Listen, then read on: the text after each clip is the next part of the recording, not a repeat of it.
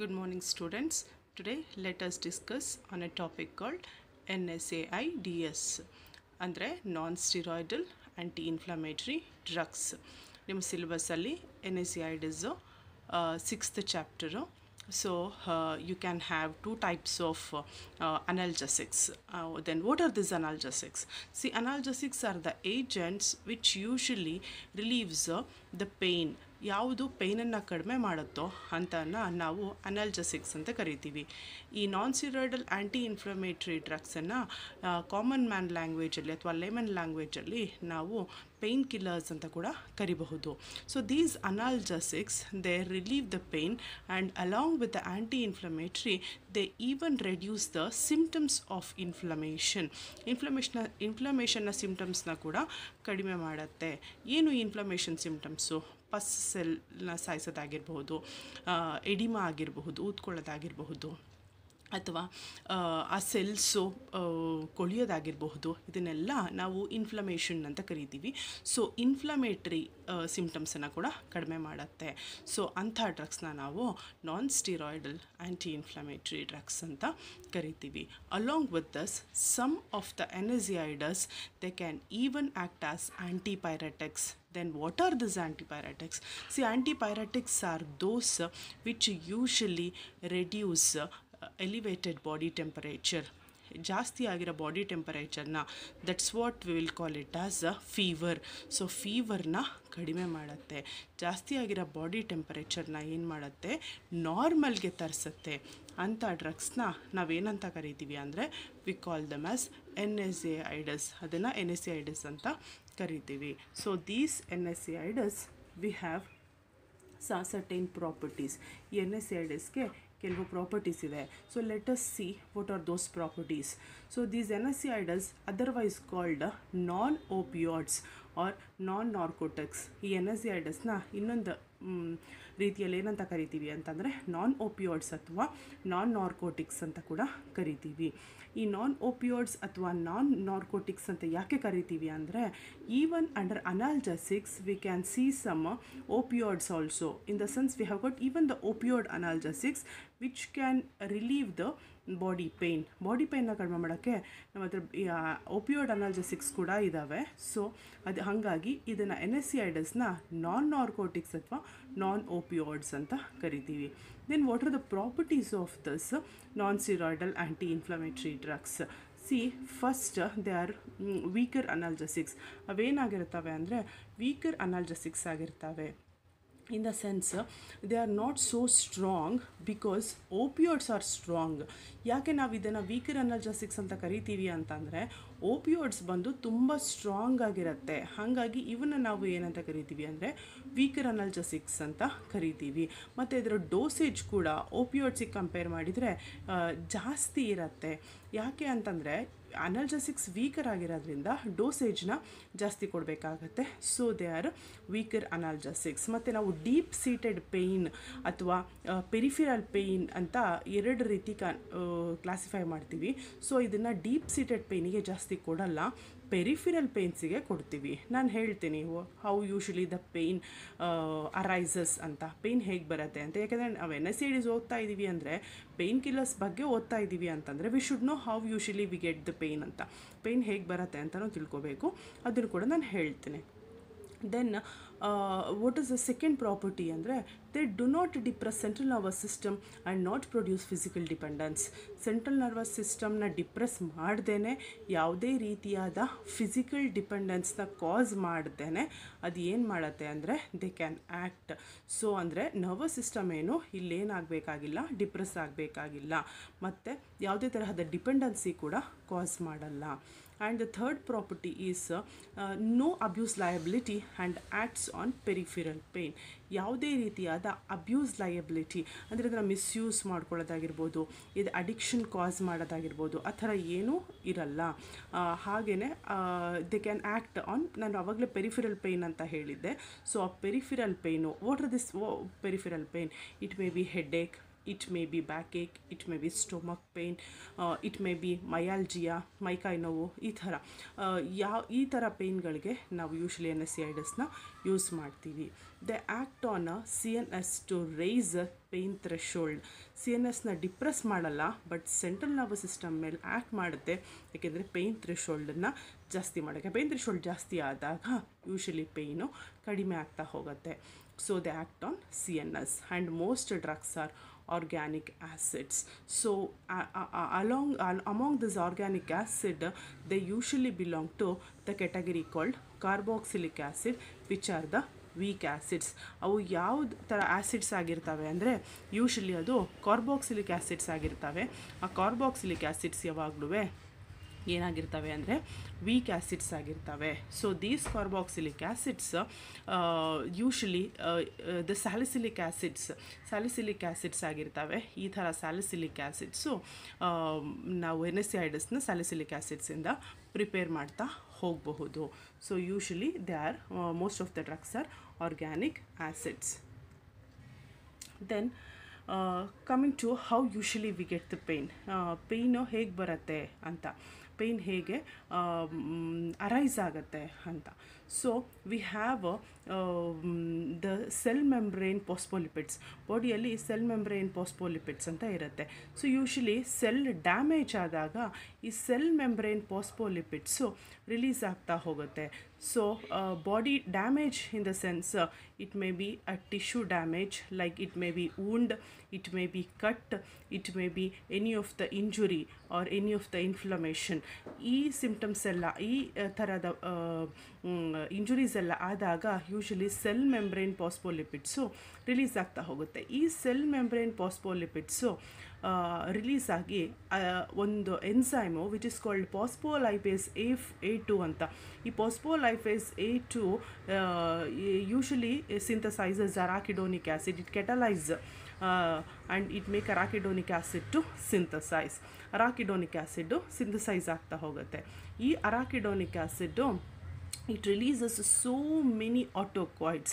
ಈ ಅರಾಕಿಡೋನಿಕ್ ಆ್ಯಸಿಡ್ ಏನು ಮಾಡುತ್ತೆ ಅಂದರೆ ಬೇಕಾದಷ್ಟು ಆಟೋಕಾಯ್ಡ್ಸ್ನ ರಿಲೀಸ್ ಮಾಡ್ತಾ ಹೋಗುತ್ತೆ. ಇದೆಲ್ಲ ಬಾಡಿಯಲ್ಲೇ ಇರುತ್ತೆ, ಬಾಡಿಯಲ್ಲೇ ಕೆಟಲೈಸ್ ಆಗುತ್ತೆ. ಎನ್ಸೈಮ್ಸ್ ಕೂಡ ಬಾಡಿಯಲ್ಲೇ ಇರುತ್ತೆ. So it undergo 2 different pathways. ನಾವಿಲ್ಲಿ 2 ಬೇರೆ ಬೇರೆ ಪಾತ್ವೇನ ನೋಡ್ತೀವಿ. The first pathway is called Cox. ಮೊದಲನೇ ಪಾತ್ವೇನ ನಾವು ಕಾಕ್ಸ್ ಅಂತ ಕರಿತೀವಿ. So COX in the sense it is cyclooxygenase 1 and the second one is cyclooxygenase 2. ಇದೆರಡೂ ಪಾತ್ವೇನು common ಆಗಿ ಕಾಕ್ಸ್ ಪಾತ್ವೇ ಅಂತ ಕರಿತೀವಿ. And the second pathway is called LOX, ಲಿಪೋಆಕ್ಸಿಜನೇಸ್ ಅಂತ. ಈ ಲಿಪೋಆಕ್ಸಿಜನೇಸ್ pathway ಮತ್ತು ಸೈಕ್ಲೋಆಕ್ಸಿಜನೇಸ್ ಪಾತ್ವೇ ಇದೆರಡೂ ಕೂಡ ಅರಾಕಿಡೋನಿಕ್ acid ಪ್ರಿಕರ್ಸರು. Then this COX1 and COX2 they lead to a different type of autocoids, and primarily it leads to prostanoids. Prostanoids ಅನ್ನೋ ಒಂದು chemical ಸಬ್ಸ್ಟೆನ್ಸ್ನ ಅದು release ಮಾಡುತ್ತೆ. ಮತ್ತು ಈ ಪ್ರೋಸ್ಟೋನಾಯ್ಡ್ಸು it releases many ಆಟೋಕಾಯ್ಡ್ಸ್, that is TXA2 ಅಂದರೆ ಥ್ರೋಂಬೋಕ್ಸಿನ್ A2 ಅಂತ, PGE2 ಅಂದರೆ ಪ್ರೋಸ್ಟಾಗ್ಲಾಂಡಿನ್ E2 and PGI2 is prostacyclin. And similarly PGE2 prostaglandin E2 and PGI2 is prostacyclin. ಇದಿಷ್ಟು ರಿಲೀಸ್ ಆಗ್ತವೆ. ಇಲ್ಲಿ ನಾವು ಲಾಕ್ಸ್ ಬಗ್ಗೆ ಓದಲ್ಲ, ಯಾಕಂದರೆ LOX it doesn't play a major role in NSAIDs because here NSAIDs acts only on the COX-ನ ಮಾತ್ರ inhibit ಮಾಡಿ ಪೇಯ್ನನ್ನು ಅಥವಾ ಇನ್ಫ್ಲಮೇಷನ್ನ ಕಡಿಮೆ ಮಾಡುತ್ತೆ. ಹಾಗಾಗಿ ನಾವಿಲ್ಲಿ ಕಾಕ್ಸ್ ಪಾತ್ವೇ ಮಾತ್ರ ನೋಡ್ತೀವಿ, ಆಯಿತಾ. So this ಸೈಕ್ಲೋಆಕ್ಸಿಜನೇಸ್ they may act on many prostanoids, and as I told you here the culprits in the sense the pain arisers, the pain stimulators are prostaglandins, prostacyclins and thromboxins. ಅವು ಯಾವ್ಯಾವ್ದ್ರ ಮೇಲೆ act ಮಾಡುತ್ತೆ ಅಂತ.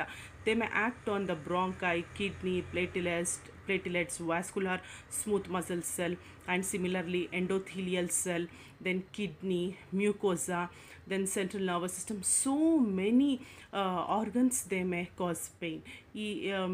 ಈ ಆರ್ಗನ್ಸಲ್ಲೆಲ್ಲ pain arise ಆಗುತ್ತೆ. So ಅದನ್ನು ನಾವು so ಇಲ್ಲಿ main ಏನು ಏಜೆಂಟು ಅಂತಂದರೆ ಪ್ರೋಸ್ಟಾಗ್ಲಾಂಡನ್ಸು, ಪ್ರೋಸ್ಟಾಸೈಕ್ಲಿನ್ಸು, ಥ್ರೋಂಬೋಕ್ಸಿನ್ಸು.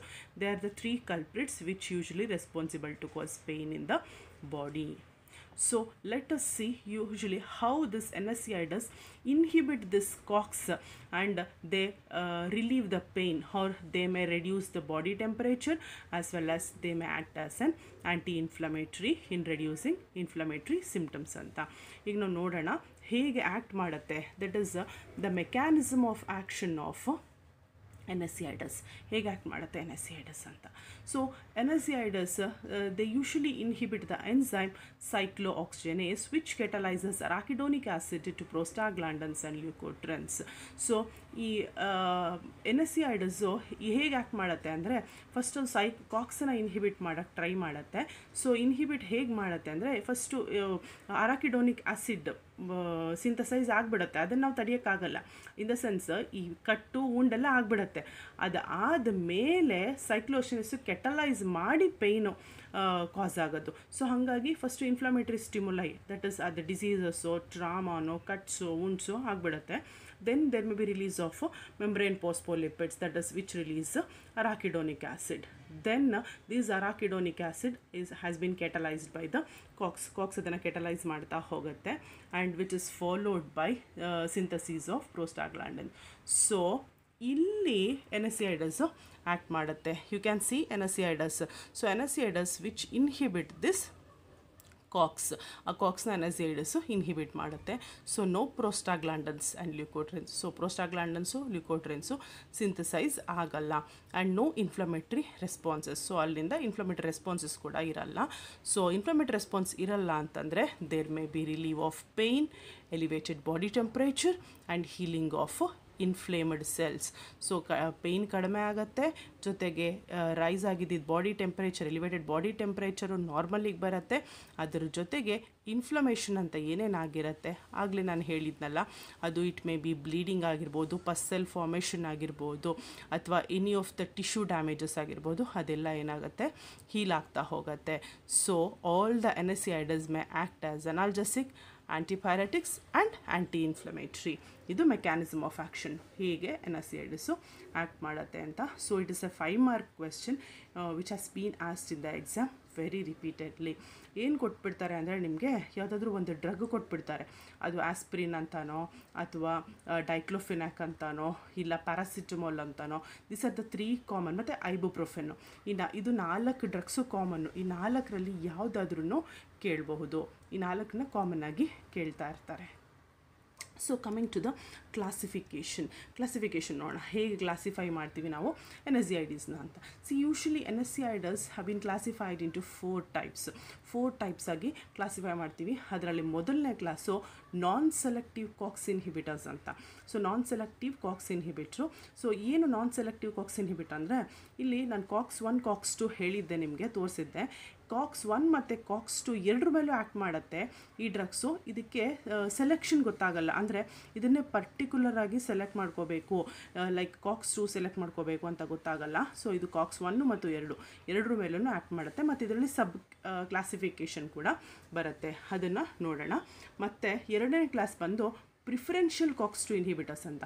ಅಂದರೆ COX 2 ಮೇಲೇ ಆ್ಯಕ್ಟ್ ಮಾಡುತ್ತೆ, ಬಟ್ COX 1 ಮೇಲೂ ಸ್ವಲ್ಪ ಆ್ಯಕ್ಟ್ ಮಾಡುತ್ತೆ. ಅಂದರೆ ಜಾಸ್ತಿ ಪ್ರಿಫರೆನ್ಸು COX 2 ಕೊಡುತ್ತೆ, ಅದು ಸ್ವಲ್ಪ COX 1 ಮೇಲೆ ಆ್ಯಕ್ಟ್ ಮಾಡುತ್ತೆ. That is preferential COX 2. And third category is selective COX 2 inhibitor. ಇದು ಪ್ಯೂರಾಗಿ COX 2 ಮೇಲೆ ಮಾತ್ರ ಆ್ಯಕ್ಟ್ ಮಾಡುತ್ತೆ, COX 1ನ ಟಚ್ಚೇ ಮಾಡಲ್ಲ. ಪರ್ಟಿಕ್ಯುಲರಾಗಿ ನಮಗೆ ಆ್ಯಕ್ಟ್ ಮಾಡಬೇಕಾಗಿದ್ದರೂ COX 2ನೇ, ಹಾಗಾಗಿ COX 2ನ ಸೆಲೆಕ್ಟ್ ಮಾಡಿಕೊಂಡು COX 2 ಮೇಲೆ ಮಾತ್ರ ಆ್ಯಕ್ಟ್ ಮಾಡುತ್ತೆ. And the fourth category is analgesic ಆ್ಯಂಟಿಪೈರೆಟಿಕ್ with a poor anti inflammatory. Analgesic ಆಗಿ ಮತ್ತು ಆ್ಯಂಟಿಪೈರೆಟಿಕ್ ಆಗಿ, ಅಂದರೆ ಪೇಯ್ನ್ ಕಿಲ್ಲರಾಗಿ ಆ್ಯಕ್ಟ್ ಮಾಡುತ್ತೆ ಮತ್ತು ಬಾಡಿ ಟೆಂಪ್ರೇಚರ್ನ, ಎಲಿವೇಟೆಡ್ ಬಾಡಿ ಟೆಂಪ್ರೇಚರ್ನ ಕೂಡ ಕಡಿಮೆ ಮಾಡುತ್ತೆ. ಆದರೆ ಇನ್ಫ್ಲಮೇಷನ್ನು ಏನನ್ನು ಕಡಿಮೆ ಮಾಡಲ್ಲ ಆ ಡ್ರಗ್ಗು. ಅಂದರೆ ಇಲ್ಲಿ ನೀವು ಪರ್ಟಿಕ್ಯುಲರಾಗಿ ಇದ್ರ ಮೇಲೆ ಕಾನ್ಸಂಟ್ರೇಟ್ ಮಾಡಲೇಬೇಕು, ಏಕೆಂದರೆ ಅದಕ್ಕೆ ಎಕ್ಸಾಂಪಲ್ಲು ಪ್ಯಾರಾಸಿಟಮೋಲು. ಸೊ ಪ್ಯಾರಾಸಿಟಮೋಲು ನಾನು ಆವಾಗಲೇ ಹೇಳಿದಾಗೆ ಕೇಳ್ತಾ ಇರ್ತಾರೆ ಮತ್ತು ನೀವು ಯೂಸ್ ಮಾಡ್ತಿರ್ತೀರ. ಸಿ ನಾನು ಒಂದು ಹೇಳಬೇಕು ನಿಮಗೆ, ಏನಂದರೆ ಫಾರ್ಮಕಾಲಜಿನ ನೀವು ಬರೀ ಇಲ್ಲೇನೋ ಕೇಳ್ತಾರೆ, ಸ್ವಲ್ಪ ಹಂಗೆ ಹಾಗಾಗಿ ಓದಬೇಕು ಆ ಥರ ಅನ್ಕೋಬೇಡಿ. ಯಾಕಂದರೆ ಅದು ನೀವು ಡೈಲಿ ಲೈಫಲ್ಲಿ ಮೆಡಿಸಿನ್ಸು ಎಲ್ಲರಿಗೂ ಬೇಕೇ ಬೇಕು, ಅದನ್ನು ಯೂಸ್ ಮಾಡ್ತಿರ್ತೀರ. ಹಾಗಾಗಿ ಎಕ್ಸಾಮಲ್ಲಿ ಓದಿ ಬರೆದು ಮುಗ್ಸೋಕ್ಕೆ ಅಂತ ಅಷ್ಟೇ ತಿಳ್ಕೊಳ್ದೆ ಅದು ನಮ್ಮ ಜೀವನಕ್ಕೆ ತುಂಬ ಎಸೆನ್ಷಿಯಲ್ಲು. ಅದನ್ನು ನಾವು ತಿಳ್ಕೋಬೇಕು, ಅದು ನೆನ್ಪಿಟ್ಕೋಬೇಕು, ಮತ್ತು ಅದನ್ನು ನಾವು ಯೂಸ್ ಮಾಡ್ತಾ ಇರಬೇಕು ಅಂತ ತಿಳ್ಕೊಳ್ಳಿ. ಯಾಕಂದರೆ ಫಾರ್ಮಕಾಲಜಿ ಅಷ್ಟು ಇಂಪಾರ್ಟೆಂಟು. ಈಗ ನಾವು ಊಟ ಮಾಡ್ತಾರೋ ಇಲ್ವೋ ಜನರು ಗೊತ್ತಿಲ್ಲ, ಆದರೆ ಬೆಳಿಗ್ಗೆ ಎದ್ದ ತಕ್ಷಣ ಆ್ಯಂಟಿ ಡಯಾಬಿಟಿಕ್ ಡ್ರಗ್ಸು ಮತ್ತು ಬಿ ಪಿಗೆ ಹೈಪರ್ಟೆನ್ಸಿವ್ಸು ಮತ್ತು ಆರ್ಥ್ರೈಟಿಸ್ಗೆ ಮತ್ತು ಥೈರಾಯ್ಡ್ಗೆ ಅಂತೆಲ್ಲ ಟ್ಯಾಬ್ಲೆಟ್ಸ್ ತೊಗೋತಾನೆ ಇರ್ತಾರೆ. ಹಾಗಾಗಿ you have to remember at least these common drugs. ಇದೆಲ್ಲ ಕಾಮನ್ ಡ್ರಗ್ಸ್ ಆ್ಯಕ್ಚುಲಾಗಿ ನೀವು ನೆನ್ಪಿಟ್ಕೊಳ್ಳೇಬೇಕು ಯೂಸ್ ಮಾಡ್ತಿರ್ತೀರ ಅಂತ. So coming to non-selective COX inhibitors, as I told you, we have got many categories. ಅದರಲ್ಲಿ ಮೊದಲನೇದು salicylic acid ಡಿರೈವೇಟಿವ್ಸು, which is got an example of ಆಸ್ಪ್ರಿನ್. ಇದರಲ್ಲಿ ಒಂದೊಂದೆರಡು example ತಿಳ್ಕೊಳ್ಳಿ, ಯಾಕೆಂದರೆ ತುಂಬ drugs ಇರೋದ್ರಿಂದ ನಿಮಗೆ ನೆನ್ಪಿಟ್ಕೊಳ್ಳೋಕ್ಕೂ ಕಷ್ಟ ಆಗುತ್ತೆ. Then second one is pyrazolone derivatives, which has got an example of phenylbutazone. Then third one is indole acetic acid, that is indomethacin, and fourth one is aryl acetic acid, that is diclofenac. And the fifth category is aryl propionic acid, that is ibuprofen, then ketoprofen, then anthranilic acid derivatives, mefenamic acid and meclofenamic acid, then oxycams, that is pyroxycam, and the last category is pyrrole derivative, that is ketorolac. ಇದರಲ್ಲಿ ನೀವು ಯಾವುದು ನಿಮ್ಮ ಸಿಲೆಬಸ್ಸಲ್ಲಿದೆ ಅದನ್ನು ನೆನ್ಪಿಟ್ಕೊಂಡ್ರೆ ಸಾಕು. ಇದರಲ್ಲಿ ಐಬುಪ್ರೊಫೆನ್ ಒಂದಿದೆ, ಅದನ್ನು ನೆನ್ಪಿಟ್ಕೊಳ್ಳಿ. ಜೊತೆಗೆ ಲಾಸ್ಟ್ ಡ್ರಗ್ ಕೆಟ್ರೋಲ್ಯಾಕು, ಇದೆರಡು. ಮತ್ತು ಈ ಕ್ಲಾಸಲ್ಲಿ ಆಸ್ಪ್ರಿನ್ನು, then you have to remember ಡೈಕ್ಲೋಫೆನಾಕು. ಆಸ್ಪ್ರಿನ್ನು ಮತ್ತು ಡೈಕ್ಲೋಫೆನಾಕು ಎರಡಿದೆ, ಇದೆರಡು ನೆನ್ಪಿಟ್ಕೊಂಡ್ರೆ ಸಾಕಾಗತ್ತೆ. Then coming to the second category, that is preferential Cox to ಯಾವುದೂ ಇಲ್ಲ, ಹಾಗಾಗಿ ಬೇಕಿಲ್ಲ. ಮತ್ತು ಸೆಲೆಕ್ಟಿವ್ ಕಾಕ್ಸ್ ಟೂನು ಹೇಳಿಲ್ಲ ಅವರು ಸಿಲೆಬಸಲ್ಲಿ, so no need to remember. But ಇದು ನಿಮಗೆ ಕ್ಲಾಸಿಫಿಕೇಷನಿಗೆ ಬೇಕಾಗುತ್ತೆ, ಹಾಗಾಗಿ you have to remember. Then analgesic, ಆ್ಯಂಟಿಪೈರೆಟಿಕ್ and poor anti inflammatory, ಆವಾಗಲೇ ನಾನು ಹೇಳಿದಾಗೆ ಪ್ಯಾರಾಸಿಟಮೋಲು, which is very essential, you have to remember. Then coming to ಸ್ಯಾಲಿಸಿಲೇಟ್ಸ್. So ಸ್ಯಾಲಿಸಿಲೇಟ್ಸ್ ನೋಡೋಣ. ಆಸ್ಪ್ರಿನ್ನು ನಾನು ಆವಾಗಲೇ ಹೇಳಿದೆ 5 ಮಾರ್ಕಿಗೆ ಏನೂ ಕೇಳಲ್ಲ, ಸೊ ಜಸ್ಟ್ ಆಸ್ಪ್ರಿನ್ ಅಂತ ಹೇಳಿಬಿಡ್ತಾರೆ ಅಷ್ಟೇ. ಸೊ ಹಾಗಾಗಿ ಆಸ್ಪ್ರಿನ್ನು ತುಂಬ ಇಂಪಾರ್ಟೆಂಟು. ಸೊ ನೀವು ಮೆಕ್ಯಾನಿಸಮ್ ಆಫ್ ಆ್ಯಕ್ಷನ್ ಏನು ಅಂತಂದರೆ, ನೀವು ಕಾಮನ್ ಆಗಿ ಎಲ್ಲದಕ್ಕೂ ಒಂದನ್ನೇ ಬರಿಬೋದು. ನಾನು ಆವಾಗಲೇ ನಿಮಗೆ ಮೆಕ್ಯಾನಿಸಮ್ ಎಕ್ಸ್ಪ್ಲೈನ್ ಮಾಡಿದ್ನಲ್ಲ, ಅದು ಒಂದೇ ಮೆಕ್ಯಾನಿಸಮ್ನ ನೀವು ಆಸ್ಪಿರಿನಿಂದ ಹಿಡಿದು ಪ್ಯಾರಾಸಿಟಮಾಲ್ವರೆಗೂ ಬರಿತಾ ಹೋಗ್ಬೋದು. So what are the properties of aspirin? ಈ ಪ್ರಾಪರ್ಟೀಸಲ್ಲಿ ಫಸ್ಟು ನೀವು ಆಸ್ಪಿರಿನ್ ಯಾವ ಥರ ಡ್ರಗ್ ಅಂತ ತಿಳ್ಕೋಬೇಕು, ಯಾಕೆಂದರೆ ಮೆಕ್ಯಾನಿಸಮ್ ಆಫ್ ಆ್ಯಕ್ಷನ್ ಆವಾಗಲೇ ಓದಿದ್ದೀರಾ. It can convert rapidly into salicylic acid in the body. Then it is the oldest drug, still it is used as analgesic, and it is a very weaker analgesic than morphine. ನಾನು ಒಪಿಯೋಡ್ ಹೇಳದ್ನಲ್ಲ, ಅದಕ್ಕೆ example ಮಾರ್ಫಿನ್ನು.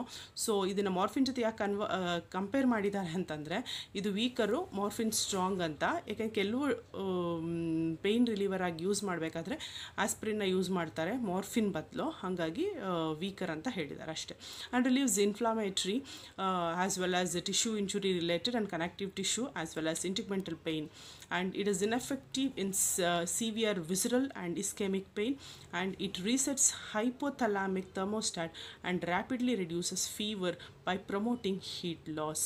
So ಎಲ್ಲವೂ ಅಷ್ಟೇ, ನಿಮ್ಗೆ ಒಂದ್ಸತಿ ಓದಿದ್ರೇ ಅರ್ಥ ಆಗುತ್ತೆ.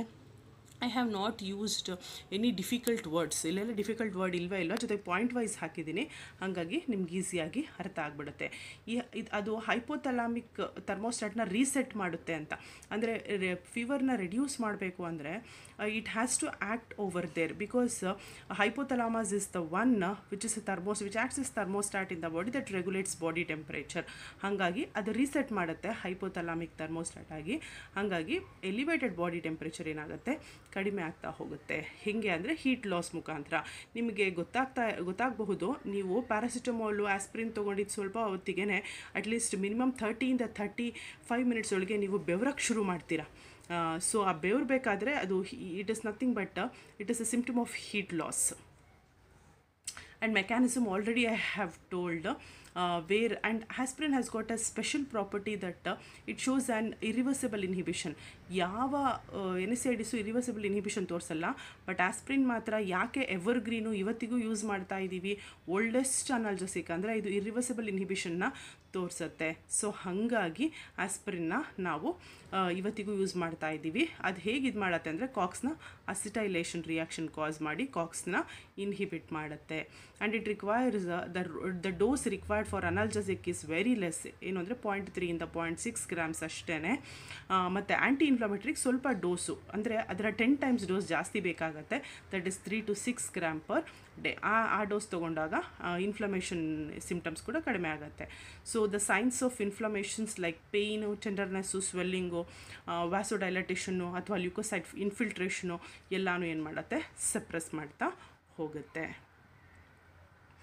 And PK ಅಂದರೆ ಫಾರ್ಮಕೋಕೈನೆಟಿಕ್ಸ್ ಅಂತ, ಇಲ್ಲಿ ADME ಅಂತ ಹೇಳ್ತೀನಿ ನಾನು, ಅಂದರೆ ಅಬ್ಸೋರ್ಪ್ಷನ್, ಡಿಸ್ಟ್ರಿಬ್ಯೂಷನ್, ಮೆಟಬಾಲಿಸಮ್ ಆ್ಯಂಡ್ ಎಕ್ಸ್ಕ್ರೀಷನ್ ಅಂತ.